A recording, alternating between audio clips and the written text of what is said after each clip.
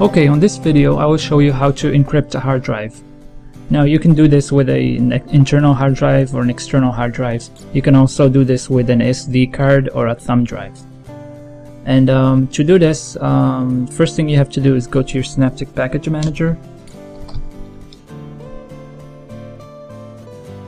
and search for Crypt Setup.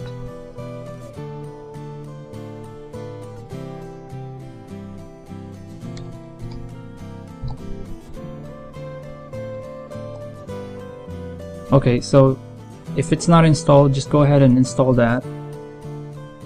And when you do that, you just go to your System Administration and Disk Utility. Now I have a flash drive plugged into my computer, and as you can see here, if I go to Places, you can see it right here. Now when you go to your Disk Utility, it should find it somewhere down here. Now all you have to do is click it and go to delete. This is gonna format it, so if you have anything in that flash drive, you want to back it up first, and you just click delete partition. Okay, if it gives you this error, that would mean you need to unmount it first. So just go to your computer and then right click it and go to unmount. Okay, so once you unmount it, you just select it again and go to delete and click delete partition. Okay, so once that's done, you click it again, and from here you can select how big you want this partition to be. Usually the things that you probably would want encrypted are documents, and documents don't take a lot of space. So what you can do is create a small partition for your private documents. So I'm just gonna create here maybe 100 or 200 megabytes partition, and I'll name it private, and I'll just leave it as fat because it's a small partition.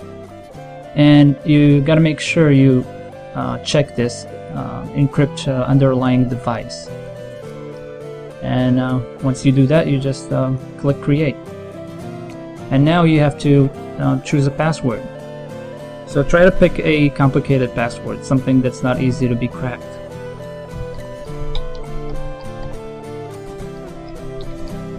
So you type it twice and then just click create. And as you can see now, I have that 236 megabyte partition. It's still working on it. You can see it right here. Once it's done, you can see that there's a lock next to the icon for it.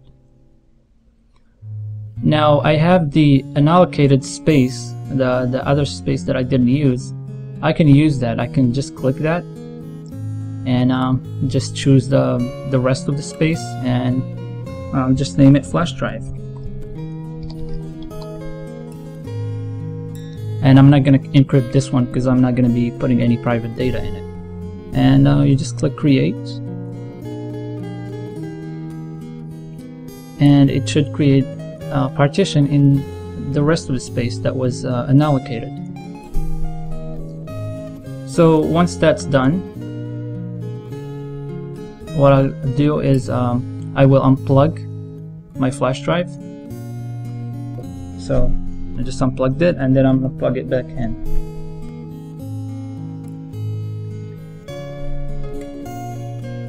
Okay, so once it's plugged in, you should get a window that will pop up and ask you for the password to get access to your encrypted partition.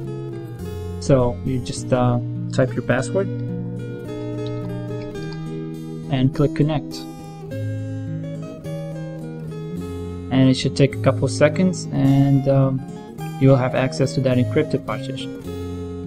And as you can see on my desktop, I have flash drive, which is the unencrypted partition, and then I have private.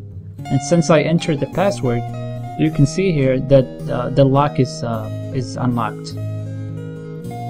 So just now you can put your private information in this encrypted partition, and the rest you can just put it in the other partition so you can have access to it in many different computers. Okay, that's it for now, and thanks for watching.